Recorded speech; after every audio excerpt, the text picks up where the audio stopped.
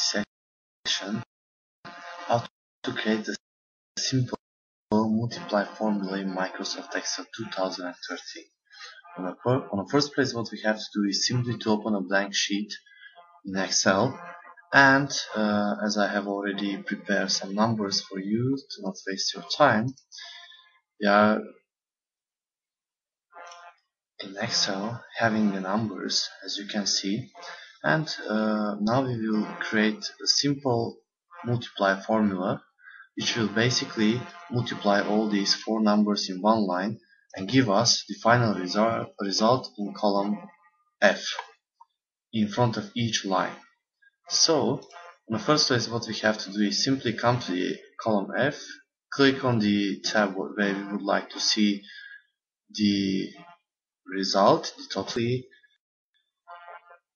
This is of course just a reminder that in Excel all the formulas starts with equal sign.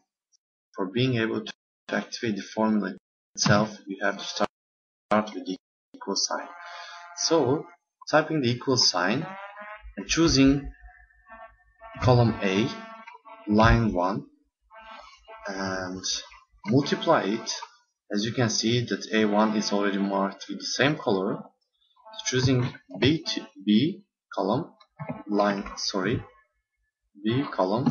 1, multiply by column C, line 1, and do the same for the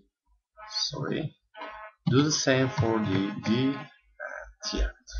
Basically, as you can see, each column line was marked with different color, and the multiply sign, actually the star, was used. So once we are ready with the formula, we just simply have to press enter, and this will give us the final result of those four numbers, and this is 168. As you can see, once we are coming on the top of the tab itself on the result, we can see upside the formula itself, which basically shows us which columns which lines are counted for being able to get this final result. So what if we would like to see the same for the other four lines?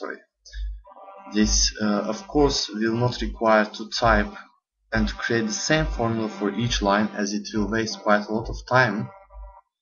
And what we can do, actually, it's quite simple.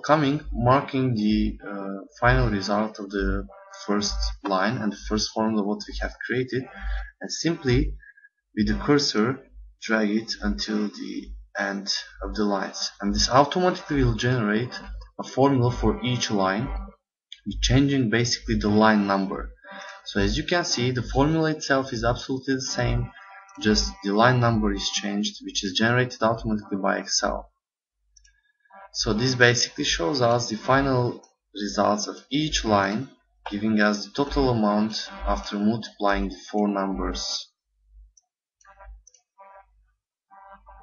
And this gives us basically all the result from each line.